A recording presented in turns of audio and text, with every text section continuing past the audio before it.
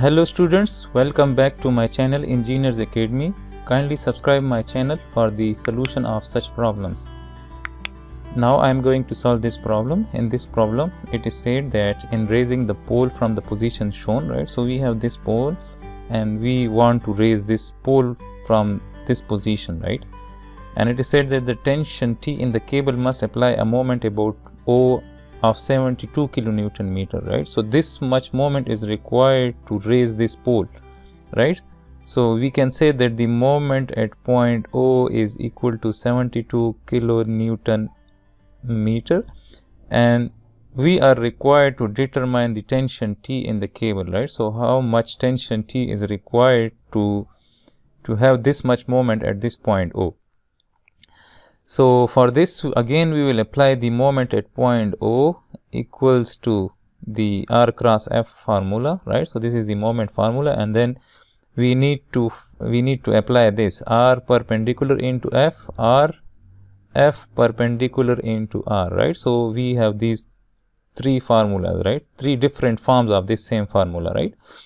So either we need to find the perpendicular distance of this T from this point O, or either we have to find the perpendicular force to that R, right? We are given this 30 meters length from this point O and this point of application of this T, right? So if we find the component of this T which is perpendicular to this length, this 30 meter length, so then we will be able to find the moment, then we will be able to find that T by using this formula, right? So moment will be equal to F perpendicular into R, right? So now the task in this problem is that we need to find the perpendicular component of this T with this R, right? And the distance of this T from this point O is given, which is 30 meter, right? So if I say that this will be F perpendicular, we do not know that yet, and R is 30 meters. And we are given that this moment about O is 72 kilonewton meter, right? So this is the equation that we will be going to apply, right? So let's say that this is equation 1. So now to find the perpendicular component of this T, so let me represent that component first, right? So the perpendicular component of this T will be acting like this, right? And let's say that this is that F perpendicular. So we need to have the magnitude of this F perpendicular. So for this, we need to have this angle, the angle of this T with this pole, right? So let's say that this angle is alpha, right? And let's say that this angle is theta, right? And now if I draw a vertical line from this point, let's say,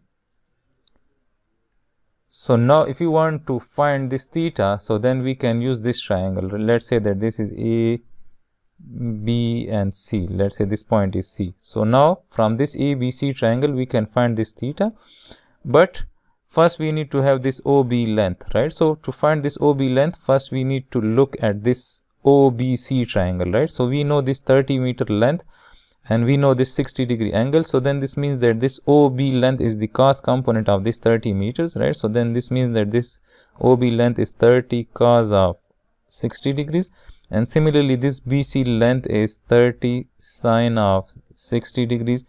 And now to find this theta, we will apply tan theta to this outer triangle, this ABC triangle, right? So now if I write that tan theta will be equal to, so this perpendicular, so this is 30 sine of 60 degrees divided by the base of this triangle, this outside triangle, ABC triangle. So the base is 12 plus 30 cos of 60, right? So 12 plus 30 cos of 60 degree, and if we apply tan inverse, so that will give us theta, right? So theta will be equal to tan inverse of this ratio. So from this equation we find that this theta is 43.90 degrees. So now we know this theta, which is 43.90 degrees. And now we need to find this alpha, right? So if we find the summation of the all angles of this outside triangle, so that summation of all angles will be equal to 180 degrees, right? So as we can see that we have this theta, then there is perpendicular, and then we have this whole angle, right? And if this is 60 degree, if we consider this OBC triangle, so then if If this is 60 degrees, so then this angle is 30 degree, right? This angle is 30 degrees. So then this whole angle will be 30 plus this alpha angle, right? So now for the outer triangle, for triangle ABC, we can say that theta plus this 90 degrees plus this whole angle, this 30 plus alpha, will be equal to 180 degrees, right? Since these are the angles of a triangle, right? Now we know this theta as well.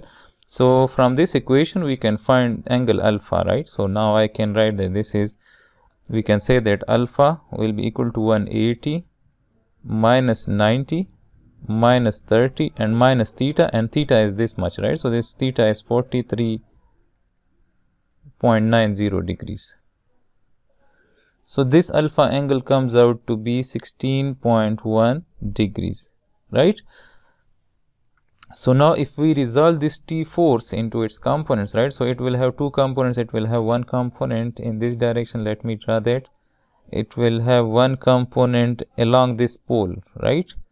And it will have one component in this direction, right? So this is that component, right? So this component, as we can see that the line of action of this component is passing through this point O, so it will not produce the moment about this point O. So only this component, this perpendicular component of this T, will be able to produce that moment about point O.